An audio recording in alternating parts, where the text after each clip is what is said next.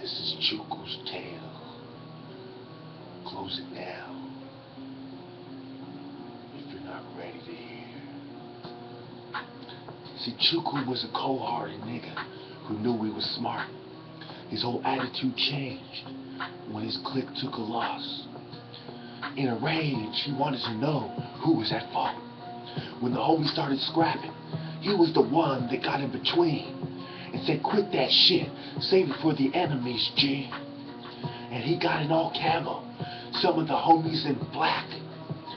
Within 45 minutes, they retaliated with several attacks.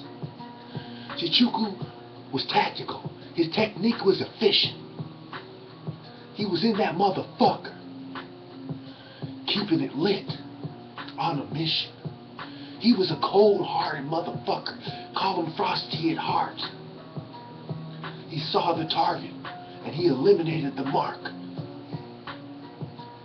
He taught his whole clique to kill, how to do what to do, and how to justify the process of being a sinner too.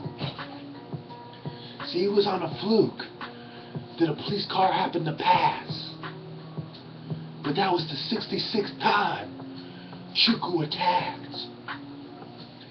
There must be some truth in the numbers, or maybe just a coincidence. Because that was a major violent, gangster kind of incident. I was there in an instant, there in the flesh. See, Chukwu was in the past, but he's also what's next. There's no reason to get all big and flex. Now I'm efficient. My kung fu deliver blows, have their organs missing.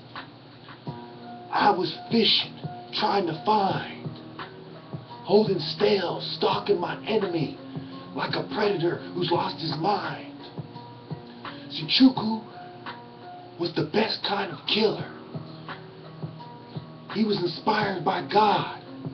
He was one L ninja. And no, I don't use it as a substitution.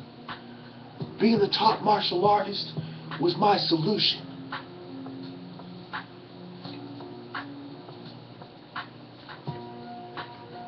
See, Chukwu knew he was smart, but his attitude changed when his clique took a loss.